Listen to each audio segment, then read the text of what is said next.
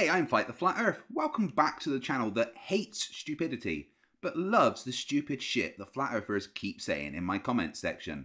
Yes, even though I purposely made a point in Flerfs Say episode 1 to say how when a Flerf watches, downvotes or comments on one of my videos, they're actually helping my channel. They clearly didn't listen because here are some more stupid comments. Some of them from the video in which I told them how commenting is helping me. Ah well, at least I know the stupid is never going to run out. This week, according to Flerfs, I'm a potato-headed, ball-licking cunt. Stick around to find out why.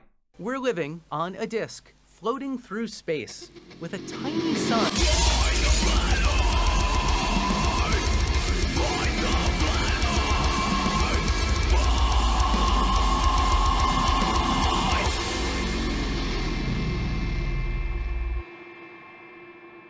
Ah, idiotic Flerfs, the gift that just keeps on giving. Let's get straight into it. Flat Earthers don't say we're living on a flat disc floating through space. That's what you ball girls say, except you say ball instead of disc, lol. There's no full stop anywhere there. Gary takes issue with the beginning of my intro, this bit. We're living on a disk, floating through space, with a tiny sun. Well, you're wrong, Gary, because you are assuming that all flat earthers believe the same thing, and I know that's not true. We've got some that think we're in a dome with waters above. We've got some that think we're on an infinite extended plane. We've got some that think we're on an Earth that's moving upwards at 9.8 meters per second squared. But I know for a fact that there is at least one flat earther who believes we're on a disc in space, because I debated him on the Non Sequitur show. Check the link above for the entire debate. Of course, Gary wasn't done there. By the way, Flat Earth Jesus kicked your guys' ass. Still no full stops anywhere. Here, Gary says that Flat Earth Jesus kicked my ass. Tendrils, harbinger of saucy balls. This guy kicked my ass.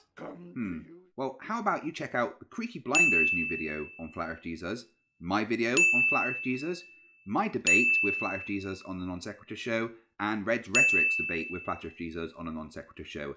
After you've seen all of those, I'll let you decide who kicked whose ass. Spoiler alert, it wasn't the guy who thinks that giants dug the moon out of the Grand Canyon and that the sun is an interdimensional portal. Next up, Gaz Lee's back, after last week's astounding discovery of a dinosaur in his back garden.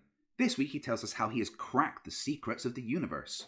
I believe the universe is a giant bowl of soup and we are just one of the contents in it. Full stop, no capital. I'm going to go into town today and tell everyone about my discovery. That okay with you? I really don't think that Gary gets what science is or how the scientific method works. I think it's time for a trip to the remedial classroom.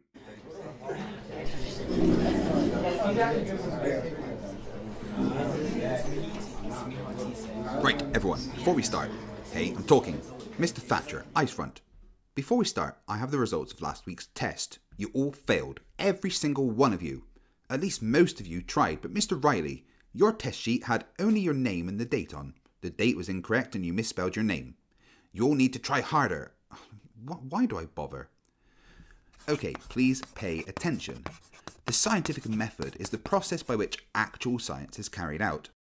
The process involves making conjectures, hypotheses, deriving predictions from those logical consequences, and then carrying out experiments based on those predictions to determine whether the original conjecture was correct. Although the scientific method is usually presented as a fixed sequence of steps, they are better considered general principles, and not all steps are taken in every scientific endeavour, nor are they done in the same order. When forming a question in science, it can refer to a specific observation. For instance, why is that ship disappearing bottom up as it moves away? Or the question can be open-ended, like, how can I design a spaceship to take humans to Mars? This stage usually involves finding and evaluating evidence from previous experiments, personal scientific observations or assertions, as well as the work of other scientists. Right class, that's home time. Mr. Riley, please stack the chairs and tidy the desks, and Mr. Thatcher, please clean the chalkboard, and this time don't eat the chalk, please. So Gaz, you now have the steps to try and get your hypothesis up to a theory. Well, I would love to see your peer-reviewed evidence. I don't expect you to prove anything, because that's not what science does. Science doesn't prove things. I dare you to quote mine me on that. I dare you. Next, YouTuber IP gives us some great scientific arguments. You must be gay, fucking ball licker. Oh, and flat earth in space, question mark, question mark, question mark. You are so stupid, no full stop. Another Flerf that doesn't understand the tongue-in-cheek nature of my intro. But again, there is a Flerf that thinks that we're on a disc floating through space with a tiny sun. Fight the flat earth? But the gay thing, I'd like your guys' opinion. Why is it that the Flerfs go to the personal attacks like that? Yeah, sure, I'll call someone an idiot when they say stupid things. But I'm not going to go around, and I don't think any other globe earthers would go around saying that they're gay or transgender or anything like that. I mean, I just don't understand it. No, there's nothing wrong with being gay or transgender, so I don't understand why you're trying to use that as an insult against me. Is it because you don't have any other way to argue? You can't argue with my science, so you just resort to stupid arguments like that? Next up is this dumbass. Proof the globe, but without the stupid letters and numbers and logic, full stop, no capital, ye got nothing. Bloody hell, that's a mess. Yeah, I don't really know how to respond to that. You want me to proof the globe? I mean, I assume you mean prove, and science doesn't do that. We've already just covered that. I can present you with evidence, but I'm not allowed to use numbers or logic. Did you eat lead paint chips as a child or something? I'm going to have to get a translator for these comments if this carries on. Next up is another friend from last week, No Globe. Oh man, that name, it's just so clever. Another vid from Mr. Potato Head. You, son, are the dumb fucking cunt.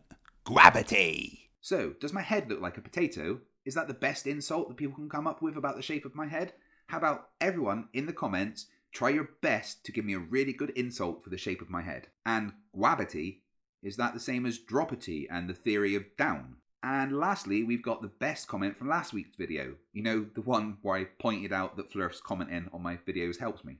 Shut up, Quaid, you borelord, Simon, Dan's a moron, but mate, I think you're worse than him.